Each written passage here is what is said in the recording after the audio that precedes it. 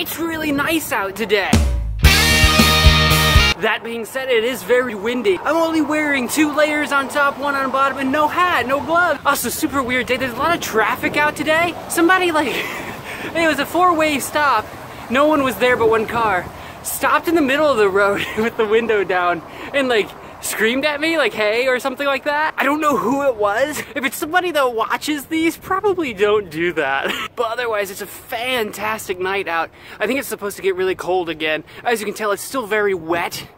I don't know. The streets, you can tell the streets are still very wet from all the melting ice and snow and stuff. I think it's supposed to get icy and cold again very soon, so I had to get out and enjoy this.